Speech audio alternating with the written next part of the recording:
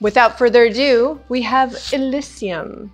And this is a beautiful floral spray that radiates out from the center, and it's watercolor and it's beautiful. And so all the textural color that you see in watercolor, you have in Elysium. And one of the things that we did when we were designing this, we did it in a way that you could use the sections differently than just putting them all together. So you could use half of it in a border. For a border, and then you can take and flip the other half, so you could go one continuous border that radiates up on the bottom third of your furniture, for example, or on the top third coming down. There's just so many ways that you can lay it out. This set is just, the colors are so, I like to say, unapologetically feminine.